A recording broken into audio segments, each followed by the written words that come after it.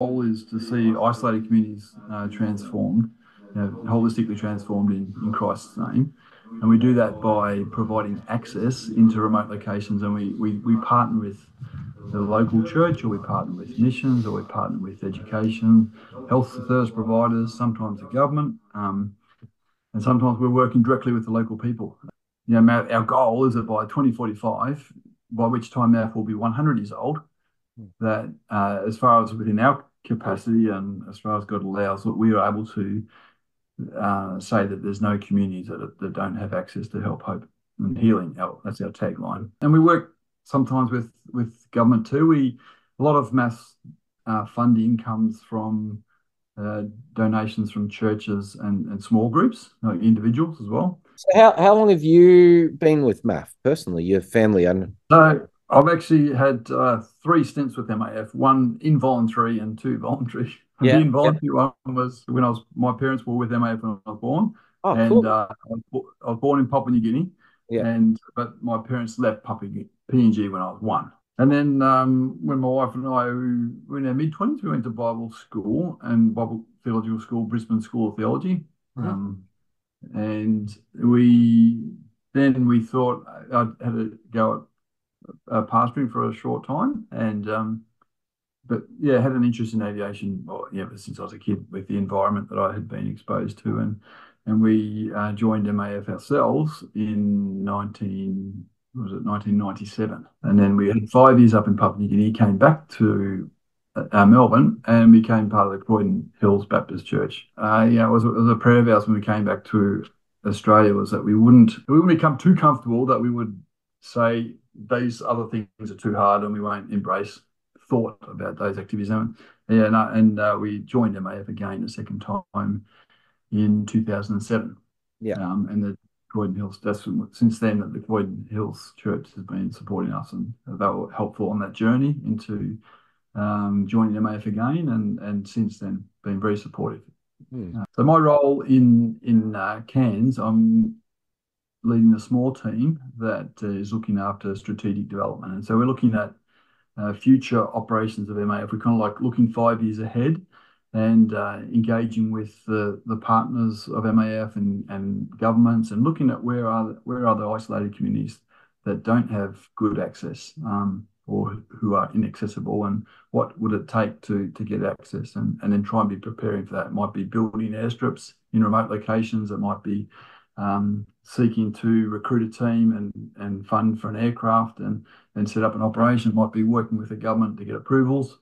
Hmm. The team that I'm part of is doing that. We're also looking backwards and doing some metrics and some measurement of the impact. That's incredible. Like that's for me has given me such a insight into MAF on a much greater level, and particularly Mm, the different dynamics and different roles that you've held mm. even in that. Like to ask questions into it though, like for you, what drives you to do what you do? Why are you a part of it? When I get the privilege to talk with users of MAF and partners of MAF, other missions, and hear what their needs are and hear what they're trying to do, and when I can think through how can aircraft and access make a difference to that, it's really exciting when that comes off.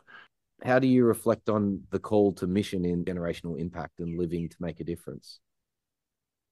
Well, I guess the thing that comes to my mind when I think of generational missions is really God's faithfulness and God's consistency. Think of a generational mission as, it's incredible that God uses His church to deliver His message, to be ambassadors, to be living a story of reconciliation and acting that out and reflecting that in our relationships, and also in our love for other people, and then facilitating that communication, in MAF's case, facilitating that communication by mobilizing people and providing access to isolated communities. What are some questions that you wish people asked you more? That's a really good question. That's a cool question. Hmm. Um, I I think sometimes the figure I mentioned before about, like, what does it take to run an organization that's involved in mass ministry, because I mentioned before about that 8-to-1 ratio between pilots and support staff, and I think there's a lot of people could be part of MAF that don't realise they could be because they're, I'm not a pilot or I don't know how to fix planes, and people sometimes don't think beyond that. Also, just perhaps curious minds will probably ask questions about what does it take to run an organisation that's a service mission, but they're not disempower other people. You know, we're a large organisation. We've got 120 small aircraft. We're quite large in terms of the resources we have, but then it would be easy. It's easy to come into a place and take over, or not to take over. That's not quite the right word, but to actually squash some local innovation and some local ideas about running, because we're kind of like, oh, we've done this before, we know how to do it, and so to ask for people to understand that that's a helpful question, because it's a question that causes us to be strategic and humble in how we approach things. And those, how do we do what we're doing, bringing in perhaps a tool that's not commonly used, and how do we do that in a way that empowers the local church, not just builds dependency or kind of helps people feel like it's something that they can't be part of. I think one of the beautiful things on that you share is God invites us to be part of a global family. It's not that we're disconnected, but that we're brothers and sisters, and it's like family wherever we go. So.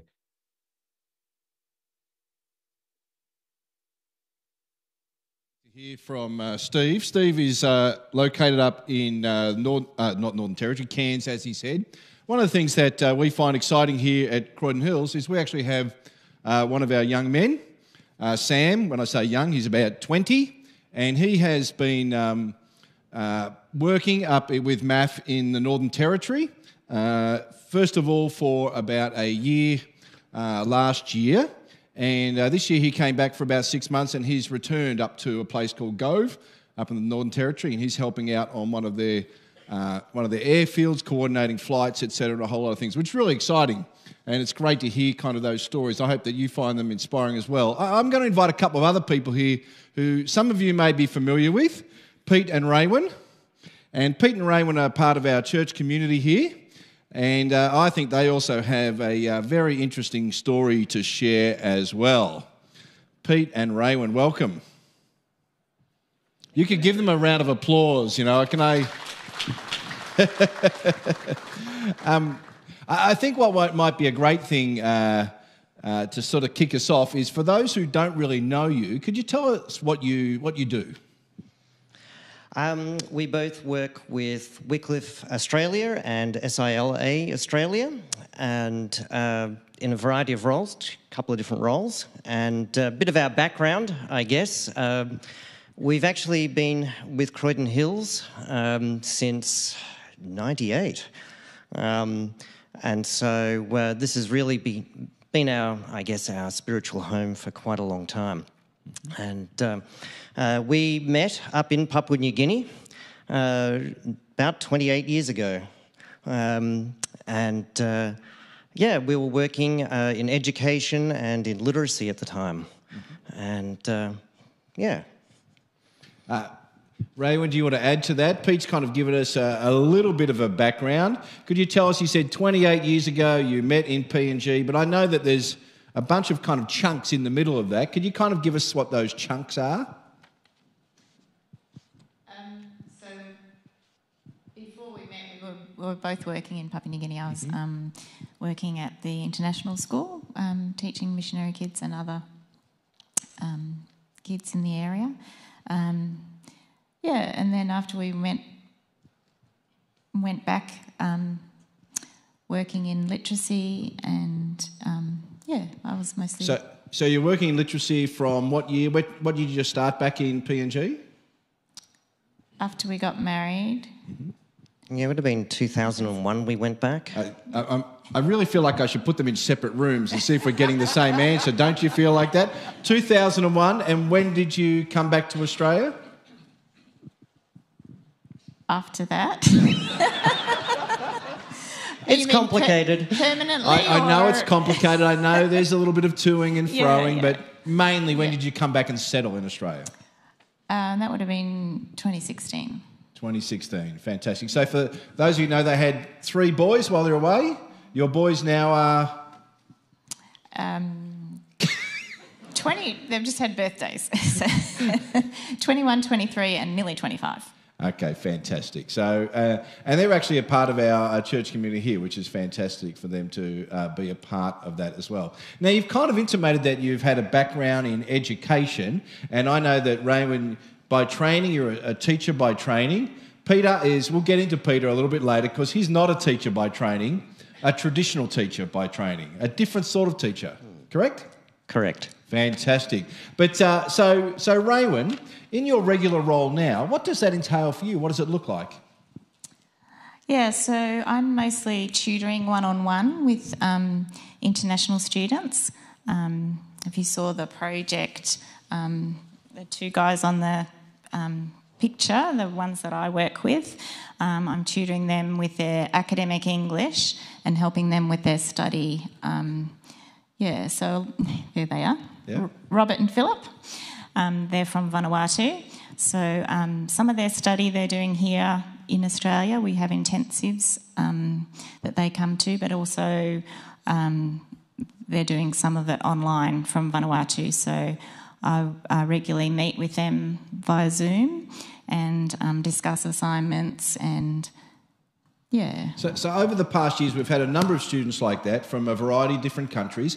Why would they be doing that sort of academic English? I mean, that doesn't sound that sort of exciting thing to do if you're in Vanuatu.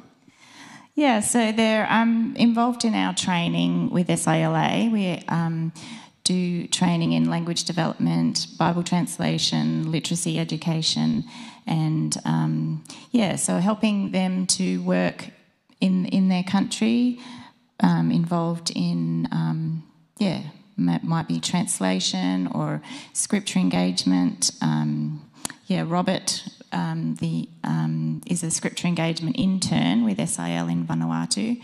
So he, is learning about and working with local communities in helping them to access scripture. He's doing lots of scripture recordings and... so his training with us is giving him extra resources and understanding about, all the different work. So your role in some ways is kind of planting the seeds with locals that will have a massive impact in their own communities. Yeah, that's right. And helping our training is helping them to probably work on not just within one community, but with a range of communities. So just one more. One of the guys from Papua New Guinea, he was one of my first students. He's now a translation consultant. So he travels around Papua New Guinea and works with different language communities, helping them to consult with their Bible translation programs. That must be fantastic to see a local being involved in that and directly kind of hands-on. When I hear that, it sounds to me like it must be quite personally rewarding for you to be involved in that. Is that part of your experience? Yeah, definitely. And I like the one-on-one work that I do. So it's not a lot of upfront classroom teaching, but tutoring and that becomes a personal relationship as well, as we share life together and pray and talk about our journeys. I find it very rewarding. You mentioned the guys from PNG before. Does it kind of sort of blow your mind a little bit when you think about investing in one person and then they're going to a whole variety of different communities with different languages, and what the kind of the ripple effect of that is? Yeah, it is. It's exciting. I guess originally we were working in Papua New Guinea, and then when we came back we didn't know what we were going to be involved in, and it has been really encouraging to see how God's used our previous experience in Papua New Guinea to relate to these students coming, but then also my training and experience in teaching and being able to be involved in that way. Yeah, it's a really exciting thing. Pete, you're not a teacher by training. What are you kind of by training? My training is in fine arts. After Year 12, I did a BA in fine arts with a major in painting, and that's been a real passion and love, I guess, that God's planted, there for a long time. It's actually really exciting to have someone who's creative, sometimes in churches we have a lot of us who are from teachers' background or from things like that, and to have actually an artistic type person is actually, I think, a really exciting thing to have, because art's obviously communication in a different sort of way, isn't it? Yeah, it's a very powerful, across cultures. Most cultures will have, forms of communication that are not just oral, not just written, but creative forms of communication that really speak very powerfully to people's hearts. So how's that then being utilised in your role? So my role with SILA is one of advocacy for local cultures and local arts in a variety of communities, and in training, helping folks to really think through how they can find local arts in communities. So working cross-culturally, finding who the artists are, what the local arts and the local culture are, looking to work with communities so they can express the scriptures, faith and worship in culturally relevant ways that really, speak to their hearts. Okay, so that sounds kind of complicated for a barbarian like myself. What does that mean? You know what I mean? Like, you're not so much involved with PNG at the moment. You do some general stuff, but also you're involved with Indigenous Australians. What does that mean? Okay, so on the ground, I'm doing helping to run workshops with Indigenous Australians, usually about once a year, and in Alice Springs and north of Alice Springs, and that's really sitting down with local people and listening to them, hearing their stories, but also working through scripture passages and helping them to figure out how they can express those passages, talk about those passages, but actually through painting, using their own local ways of expressing it. And so that's, and then allowing them to share that with the communities and really just seeing God at work through the arts. So I'm a 21st century Australian. I'm very enlightened and all that sort of stuff. I've got a couple of dot paintings. Is that the sort of stuff you mean? There's about 270 living languages in Australia. 270? About Wait a sec, there's only one lot of dots that I have. Yeah. How does that work? How does 270 work? A lot of Indigenous languages, and many of them have what look to be similar art forms, but very, very different across Australia. So the dots are one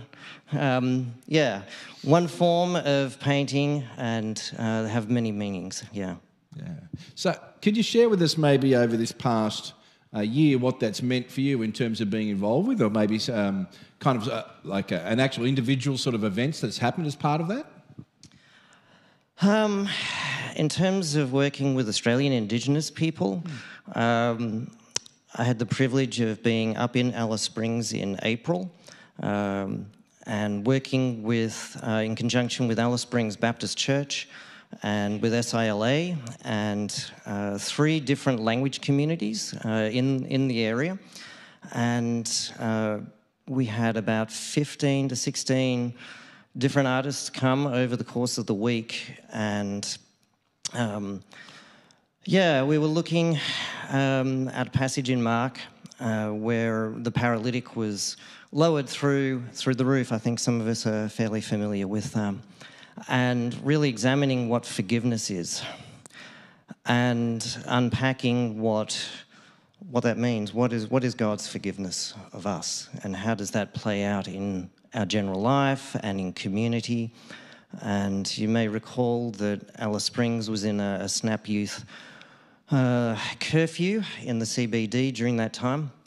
And so it was a very timely time to be sitting down with local artists, with local community members, thinking through what that means. And they produced amazing paintings which they took back to their communities. So that method of communication is obviously not the traditional, what we think of a normative teaching type thing, but it actually communicates and teaches in very profound ways, doesn't it? And Pete, I want to ask you this question. It's a year ago since we had a national vote on a referendum. Your experience in Indigenous communities, how has it been, responses and stuff? I know this is kind of a little bit different from it, but I thought it would be provocative to ask you about that.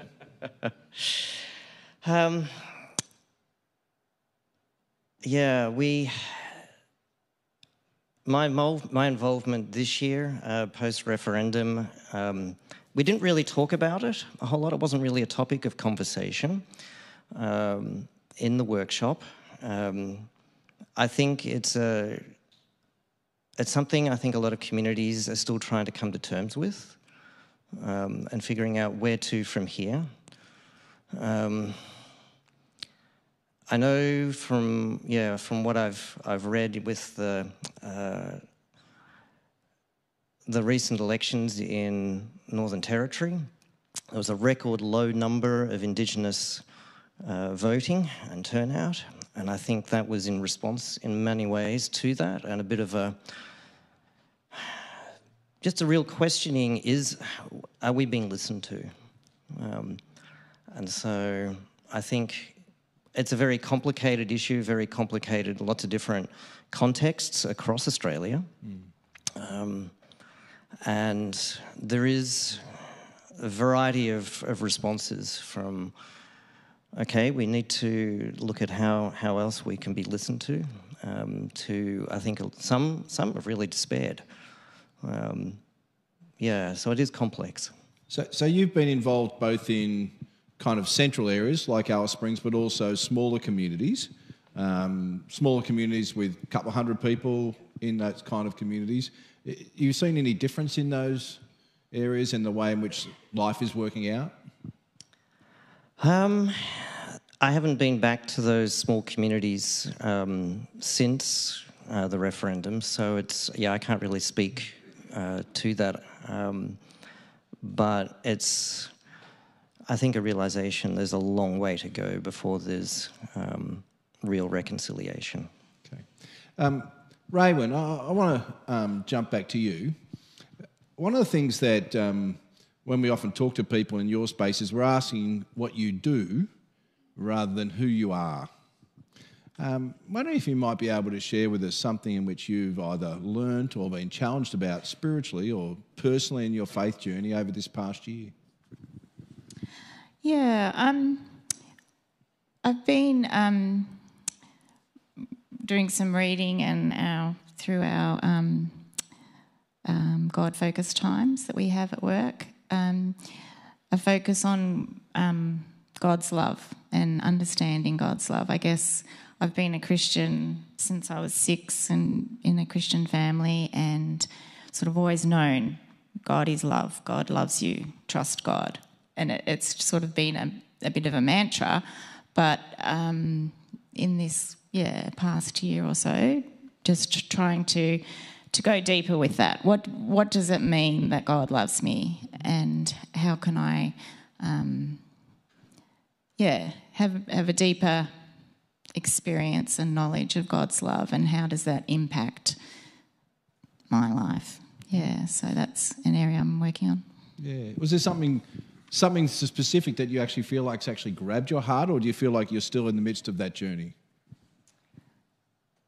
Yeah, I think I'm still in that journey. Yeah. So can I ask you about that next year? Yeah, maybe. Okay. Pete, in a similar way, I find when I talk to you guys that parts of your worlds must be challenging.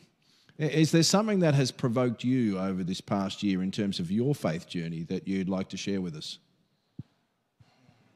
I think that's the question that I had prearranged.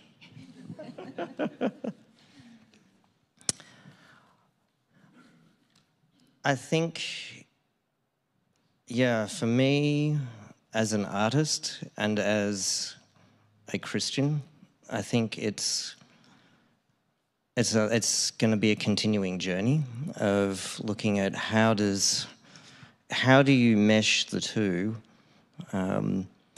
in a culture that's very compartmentalizing, but it's not. They're not compartmentalized. They're all kind of one together for me. And what does that look like when I'm working in an arts community that is not necessarily going to be understanding of my faith? So yeah. I'm going to ask you. I'm going to drill down into this. This is not on the paper, so great. Now I know, Pete, that you are. I know that you are involved with some local artistic collectives in Melbourne, all right? And as you said, probably tend not to be a Christian-centred type area. Can you describe kind of what that vibe is like? Because the average person here, we work in places that aren't filled with Christians and stuff like that. So what's that like? Hard for me to kind of describe because it kind of feels normal for me. But I'm always, rubbing shoulders during the week with artists, curators, gallerists, sometimes at openings, and building a network of artist friends who, by and large, don't know the Lord at all. And it's a very different world in Fitzroy and Footscray and Collingwood to out here, and it's a lot of very needy people and a lot of amazing people who are making incredible art. Yeah. And do you find that is there some points of connection in the longing of people's hearts and in their spiritual desire, even though there's no connection with Christianity? I think there is. And it's about, I think there is. And it's a very slow journey of relationship building and getting to know each other. And I suppose there's some things which, in a sense, make us all human. Whether we're a teacher, whether we're from a Pacific Island or from Central Australia, or an artist and stuff like that makes us human, which unites us. Is there anything that you would like to leave us today that might encourage us in our sense of our desire to connect people with Jesus in our own lives in various places? For you or Raywin, I know that, Raywin, you put down your microphone. I know that's a safe spot. Is there something that you want to leave us with today?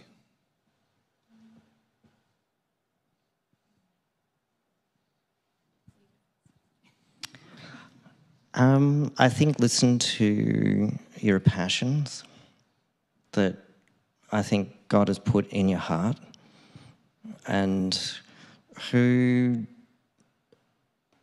it seems like you're naturally drawn to connect with, either at work or in whatever your circles are.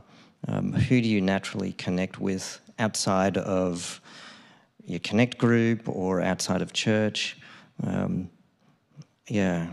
And just listening to that still small voice of God in amidst the busyness. Fantastic. Yeah.